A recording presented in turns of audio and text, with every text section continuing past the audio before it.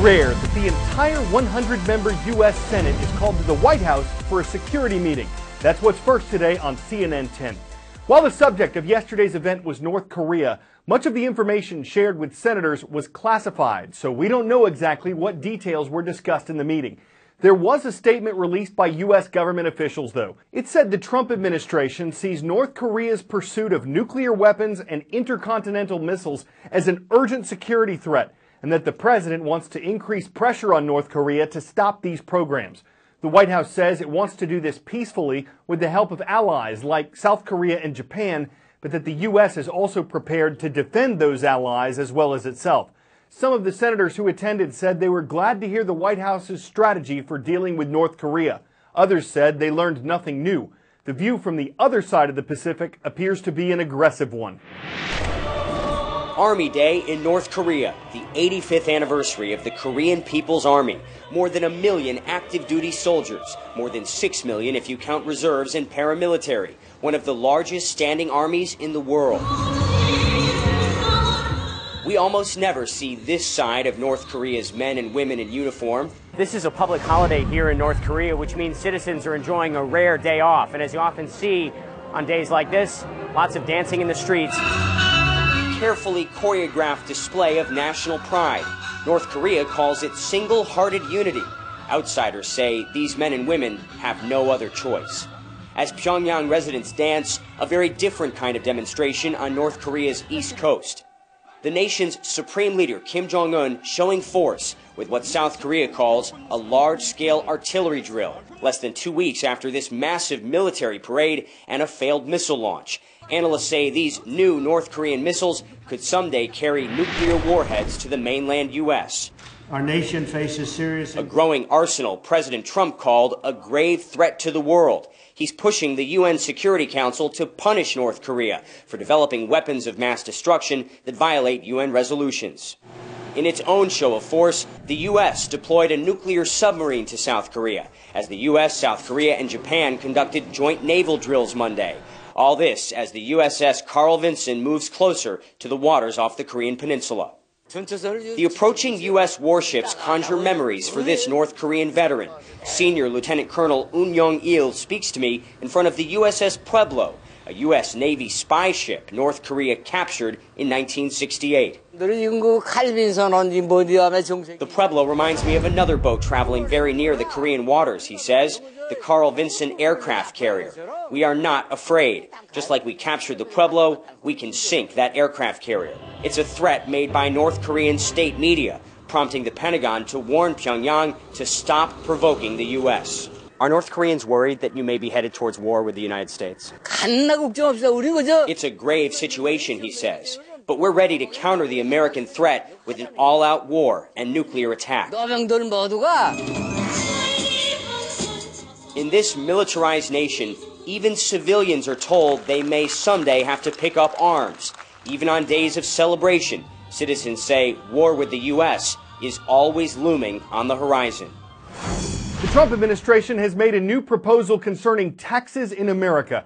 The U.S. Treasury Secretary calls it the biggest tax cut and largest tax reform in U.S. history. But analysts say there weren't enough details in the proposal to know for sure. What is clear is that it would change U.S. tax brackets. Generally, the more money Americans earn, the higher their tax rate, the more they pay in taxes. There are currently 7 different income tax brackets, ranging from 10% to 39.6%. The Trump administration's proposal would reduce the number of brackets to 3, ranging from 12% to 33%, and decreasing the taxes that most Americans pay. But as far as what businesses pay, from mom-and-pop shops to law firms, today's top tax rate is 39.6%. The White House plan would drastically reduce that to 15%. It could also reduce taxes owed by companies that do business overseas. The government gets most of its revenue from taxes. Reducing them would mean less revenue. The plan doesn't say how the difference would be made up. And Democrats criticized the proposal, calling it a gift to corporations and wealthy Americans. Analysts call the plan a starting point that the Republican-controlled Congress could use as it develops its tax reform plan. 10-second trivia. What are Saturn's rings believed to be made of? Rock and ice, gas and uranium, iron and ash, or copper?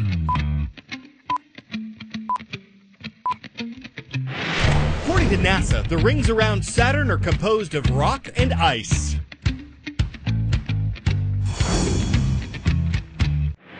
An unmanned spacecraft named Cassini is attempting to dive between those rings and the planet itself, beginning what NASA calls its grand finale.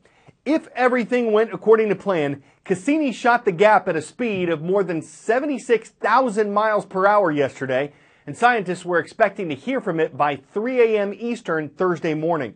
But there was some uncertainty. At that speed, any debris between Saturn and its famous rings could have completely destroyed Cassini.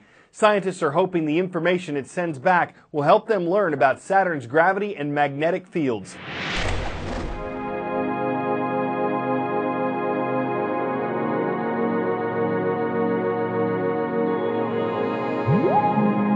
One of the most iconic moments for Cassini was landing on Titan.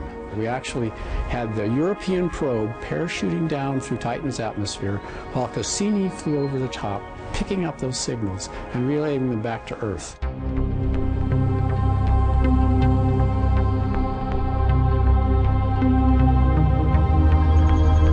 Enceladus. The fact that it could actually have not only plumes coming out, but a total subsurface ocean, it's a global ocean, it's warm, is all of a sudden looking like a place where life could originate. And then Saturn. It is just cyclonic winds, a jet stream size in a hexagon that's 2 Earths across. For the first time, it'll go through the rings. There's about a 1,250 mile gap in there that we're aiming for. It is a robot. It is out of propellant. It is at the end of its serviceable life, but you can't help but feeling a certain sense of loss and nostalgia for something you've been driving. It's like anything else you've had a partnership with for 20 years. For kids and young people, the U.S. government recommends at least an hour of exercise every day. For adults, it suggests between 2.5 and 5 hours per week. It doesn't specify when you should exercise. Experts say just making sure you do it is the important thing. But if you're getting enough sleep, there are some benefits to working out in the morning. Having more energy throughout the day is one of them. How do you get started doing that?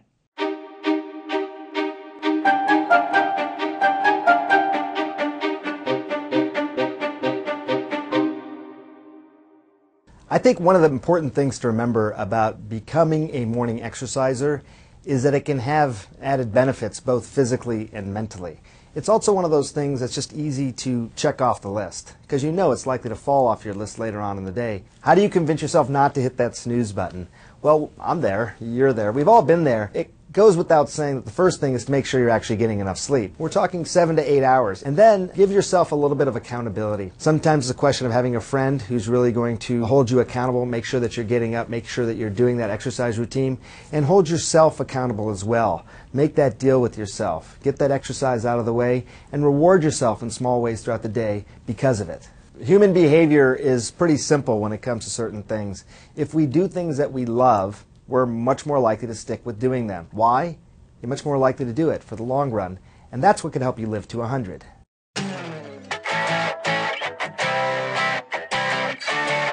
We'll probably never need to know how to make a peanut butter and jelly sandwich in space. But just so we do, here's Shane Kimbrough, who recently came home from the International Space Station. While he was there, he explained that astronauts don't have bread in space. They use tortillas. And every ingredient has to be taped down so it doesn't float away and get blown around by the air conditioning. As far as eating it goes, that's the same as on Earth. Seeing that'll probably make you aspiring astronauts jelly. But I'm glad we could sandwich that in because men shall not live by bread alone. Opting for a tortilla is anything but a stale idea, and it gives you a sense of the microgravity of the situation when you got to keep all your orbits and pieces from floating off. That's about all I can digest. I'm Carl Azuz. CNN 10 returns tomorrow.